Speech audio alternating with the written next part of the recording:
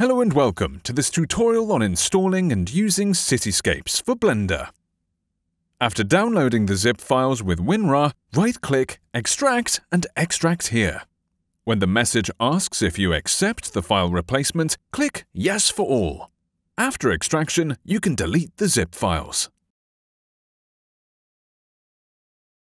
Let's go to Blender, Edit, Preferences and File Path, and click on Plus to add a new library. Select the folder containing the extracted files. Then click on Add Asset Library. Rename the collection if necessary. Don't forget to save preferences to find your assets the next time you open Blender. Close the window. Open a new tab and select Asset Browser, then Scapes. You've got all your assets ready to go. Click and drag in Blender to add them. Don't forget that these assets are designed to create backgrounds, not foregrounds. Happy blend and enjoy!